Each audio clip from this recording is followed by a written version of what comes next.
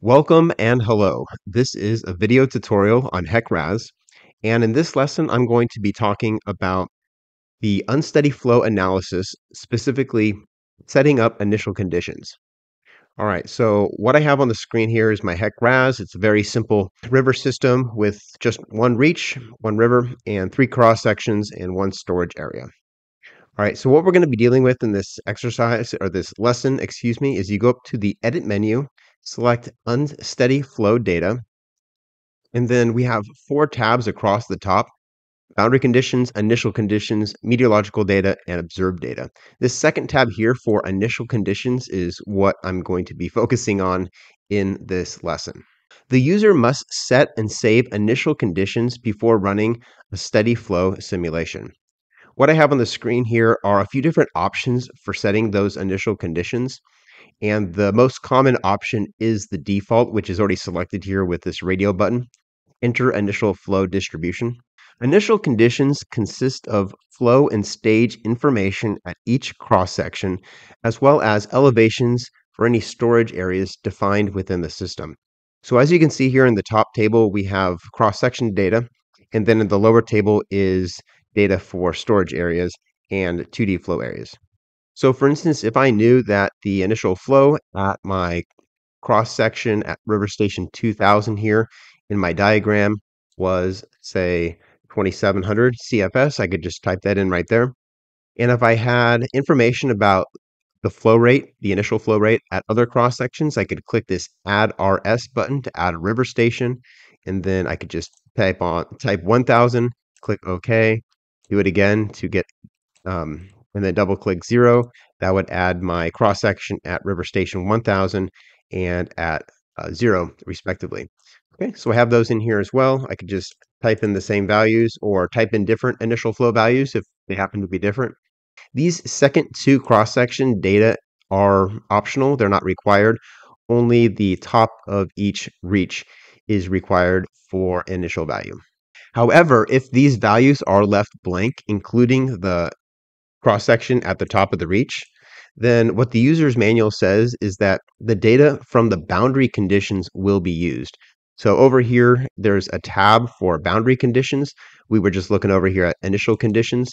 I currently don't have any boundary conditions set, but in the previous lesson, lesson 23, I go through talking about how to set boundary conditions as well. So if your initial conditions are set to 0, they will by default be read in from boundary conditions. And when that happens, then the flow rate through any specific cross section and any reach would simply be the sum of the flows that were assigned at the boundary upstream of that particular reach segment. So that is what the user's manual says about reaches. Down below that we have storage area. So we want to set the initial volume of a storage area. We're talking about lakes, ponds, and so on. I have one storage area right here in my map. If I had more, I would see more storage areas in this table. Now, if I look at this storage area and I look at the geometry, I could just edit the storage area. We have a base elevation of 350 feet. I just made this data up. And then as the water surface increases from 350, we have more and more volume. So I bring that up because in the initial conditions, if I wanted to set the initial condition to 350, that would represent 0 volume. In fact, I don't have to even look at the geometry of the storage area itself. I can just click on this button here, import minimum storage area elevations, and that will automatically populate the initial elevation, which has a minimum or a 0 volume. So if I click that, boom, 350, the number just popped into place.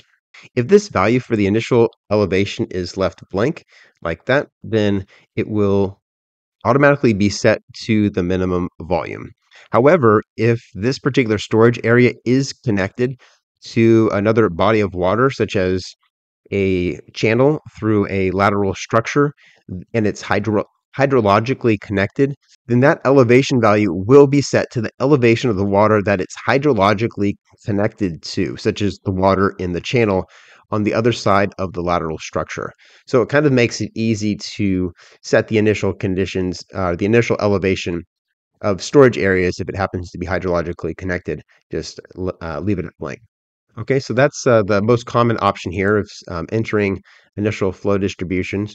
The other option here the user's manual mentions is to use a restart file. So if you click on restart file name, radio button, the other areas we were looking at go grayed out because they're not considered. And then what you would do here is select the .restart file. This option is used when running long simulations that need to be broken up into multiple simulation runs that have a shorter duration. So the end results, the file restart file name data. If I open this up, it should ask me to navigate to a .rst file. I don't have any right now, but that's what you would do. In that way, the output from the first file will be used as the input to the second file. The output to the second file will be used as the input to the third file, and so on. Below that, we have a option to prior water surface file name or WS file name. So if I click on that, then it would also ask me to navigate to a .key number.htf file. So I happen to find one here. This is an output.htf file. And then after that, I would select a profile 1, 2, or 3 in this case, because those are the 3 different profiles associated with this previous run. However, the user's manual provides no information about this option. So without tinkering it around a little bit more, I can't say any more about this particular option. The user's manual does mention a third option though, and that is if you go up to File and then Set Initial Conditions, flow in stage for 1D flow from previous output file. Once that option is selected, we have this dialog box that popped up. Then all the flows and stages from that plan and profile will be set to the initial conditions of the current unsteady flow file. So we have what would be a list of different plans and profiles. I haven't ran any simulations in this file already, this plan file, so I don't have any data to show you on that one. All right, and then one final word from the user's manual that's germane to this topic is if you go up to the options menu, so this options menu sometimes applies to boundary conditions, sometimes it applies to initial conditions. For the initial conditions, if you click on internal river station initial stages, what you can do is set the initial stage or elevation of an internal cross section. So for instance, right now it's set to 2000. This is a river A, reach 1, my only river, my only reach. And then the river station I can select is 0, 1000, or 2000. So the only internal river station would be 1000 in this case. So if I click this add an internal stage, it populates the river, the reach, and the river station. And then I would go ahead and type in the elevation. So I'll say 37 feet, for instance, and then go ahead and click OK. Now that doesn't show up on my interface here or even in the boundary conditions, but if I go back to options, I do have a check mark next to that internal river station initial stage. So if I click that, boom, there's 37 feet that are saved and would be used in the unsteady flow calculations. All right, well, that was it for this lesson. We talked about the initial conditions that are associated with unsteady flow in HEC RAS.